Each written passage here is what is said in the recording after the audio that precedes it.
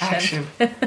Hey guys, today I'm going to be answering some of your guys' questions that you guys sent me on Instagram.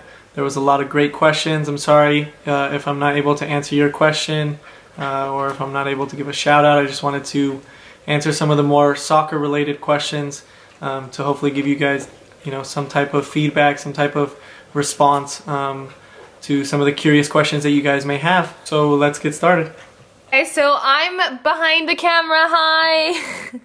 I'm behind the camera. I will be asking Paul these questions. So Paul, you can go ahead and sit back and enjoy your coffee.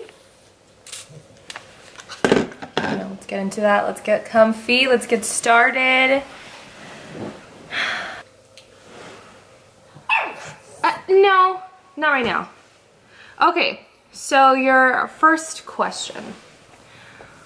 Is being up from Janice 62A. AKA my grandma. AKA Grandma Ariola. Is being a soccer professional everything you would dream it would be?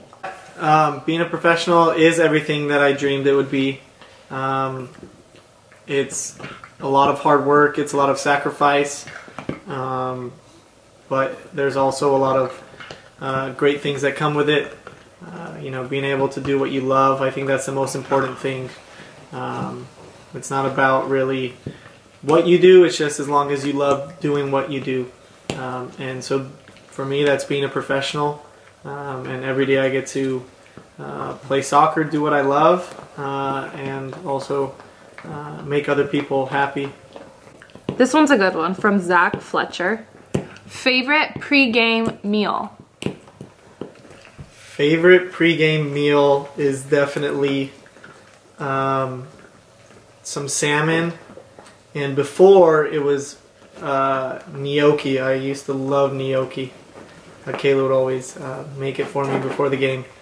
But now I think probably just a little bit of rice, some salmon, a couple vegetables, and I'm good to go.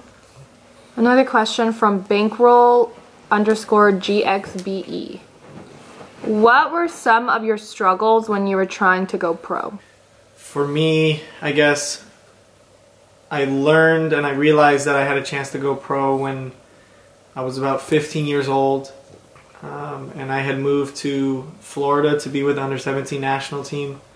At that point I had to choose, should I stay in San Diego and just finish, continue high school? I was a sophomore in high school. Should I just continue that, or should I sacrifice my friends, my family, my life in San Diego and go to Florida and live with my team? I would definitely say that there was a lot of sacrifice in going professional, and I'm sure for a lot of players that's how it was as well. Next question from Soy Jose Flores _. What would you prefer, score a goal in the World Cup or win the MLS Cup?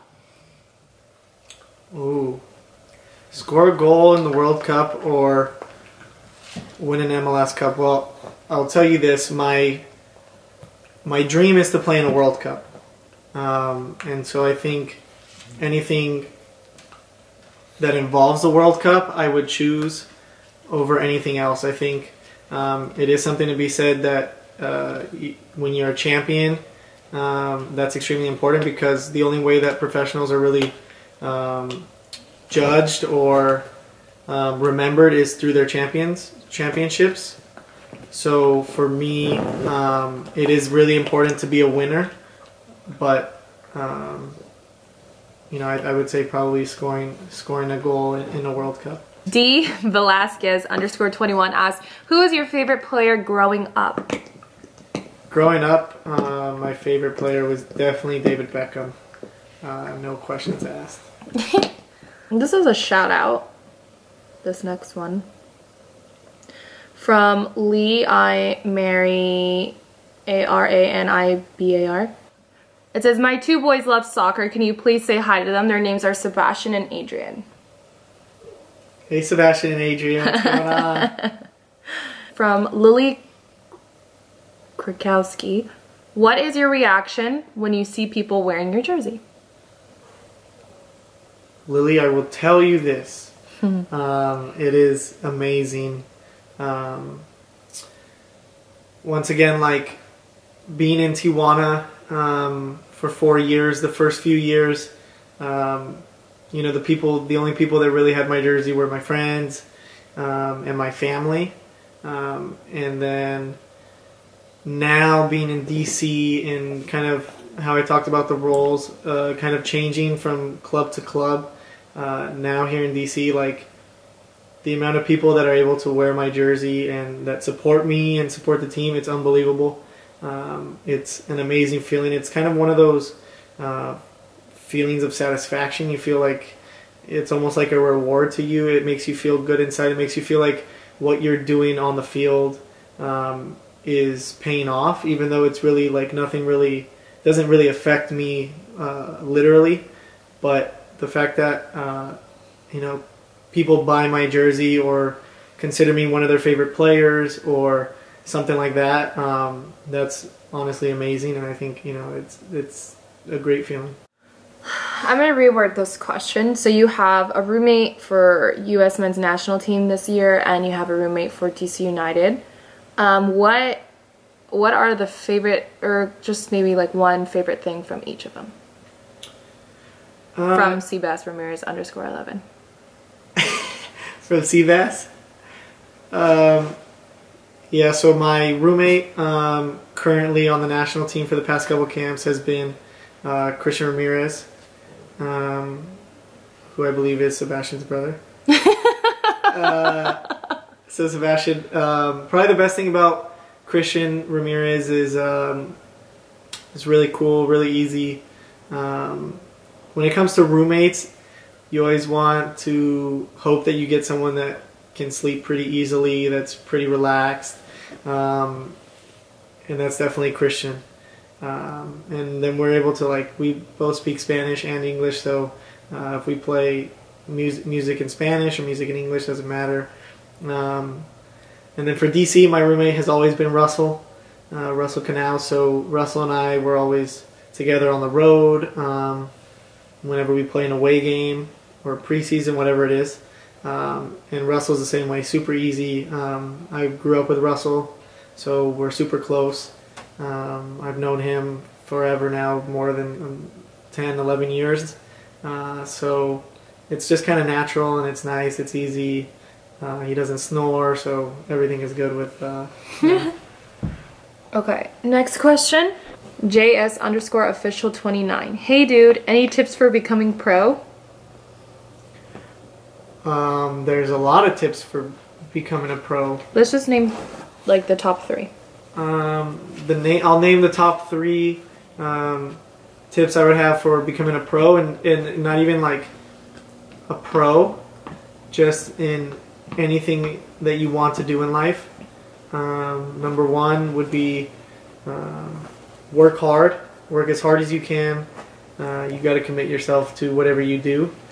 2 is never give up, because obviously there's going to be times that things aren't going your way, or it looks like you might think it's too difficult, but you always have to keep trying even if you fail.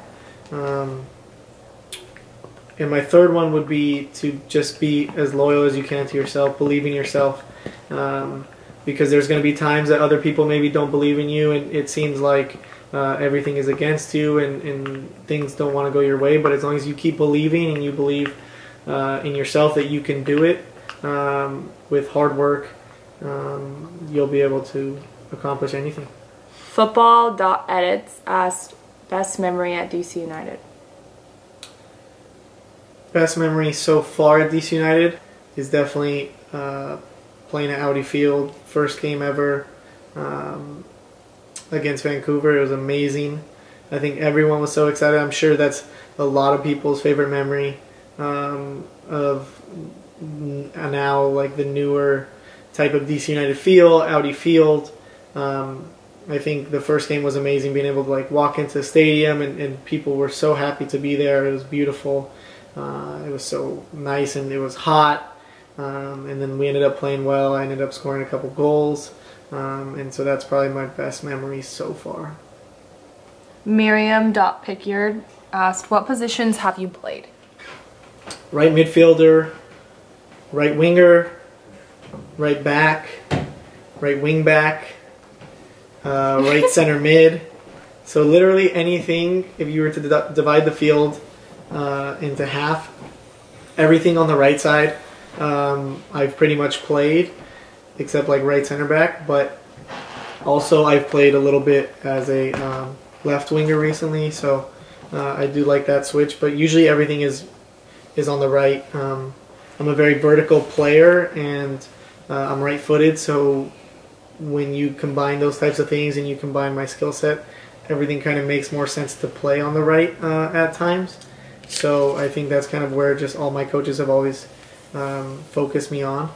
JB41 asked, what was your biggest challenge as a player during your time in Cholos? What was my biggest challenge? With the Cholos. With Cholos? My biggest challenge with Cholos was probably in the beginning getting on the field all the time. I think Mexico, there's amazing attacking players, and so at times it was difficult, especially being a young kid. I was 18, 19, 20 years old, and I was really trying to establish myself. At the same time, we had a lot of coaching changes. When I was there, I think I had about 6 coaches in 4 years. So I would get like 6 months with a coach, and the coach would really like me, and then the new coach would come in and he would prefer someone else over me in my position, and so then I wouldn't play that much.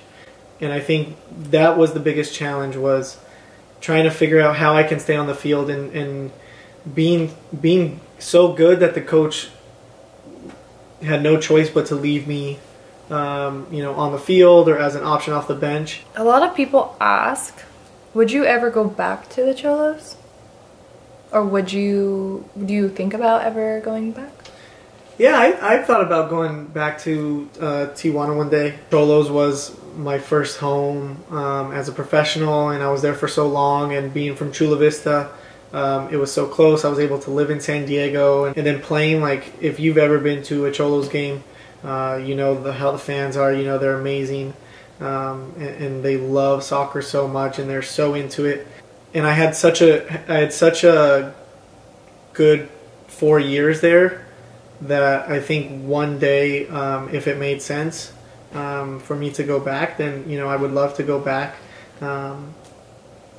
Kayla knows that that I really like Tijuana. We went back in the off season. We went to a game. We took Russell with us. That's our first vlog. That was our first vlog. They loved it, and it's just a different feel, different atmosphere.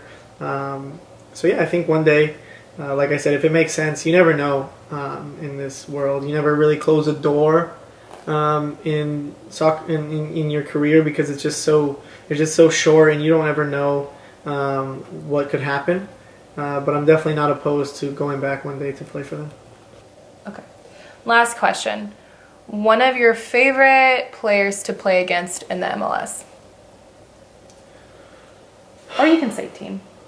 One of my favorite players to play against in the MLS? I think I have a favorite player to play against. I like playing against all my friends, all the guys that I know, whether it's from the national team, growing up with them, or just like people that I've been teammates with, different things like that. I think those are the players like I enjoy the most, which is, fortunately now it's like one person from every team, so like each game I'm able to like go and have conversation with them, talk to them.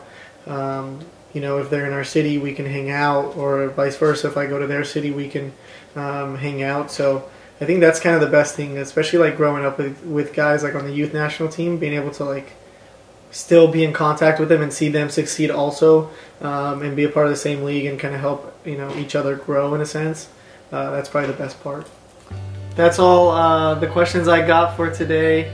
Thank you so much for responding to me on Instagram. I hope that you guys really liked hearing my answers to some of the questions.